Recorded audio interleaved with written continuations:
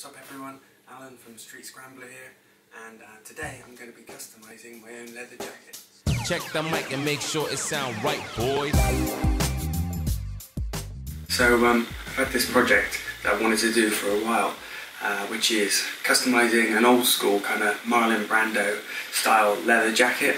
Now, I didn't have the confidence to go ruining or painting all over some kind of £300 gold top jacket, so first thing I had to do was to go eBay hunting. I found this cool jacket on eBay. It was like £60, something like that. The leather's a bit stiff on it, but for painting it's pretty cool. You can see there's good canvas on the back. I've got my ink, so let's go. The first thing I'm going to do is I've got a couple of stencils that I'm going to use to cut out just to give me some rough shapes that I can overlay on the jacket, and then once I'm happy with the composition, then I can start to just freehand paint.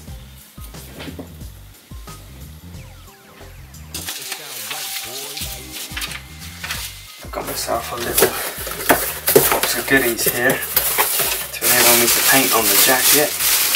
I've got some marker pens that I can fill with leather paint to give me a bit more accuracy.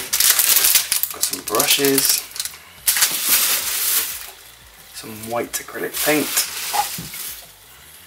some acrylic finisher just to give me a nice matte finish once I've put my design on, some leather preparer, small amount of black just for some infills if I go over, and some thinning fluid just to make the paint flow better on the pens.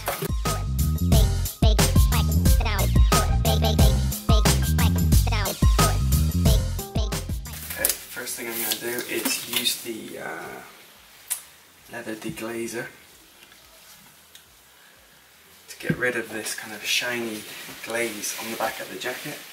So just gently wipe over.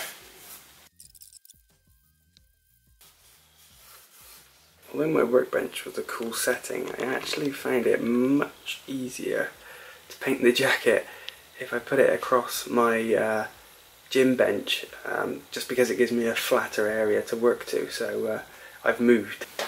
Right, onto the inner detail now.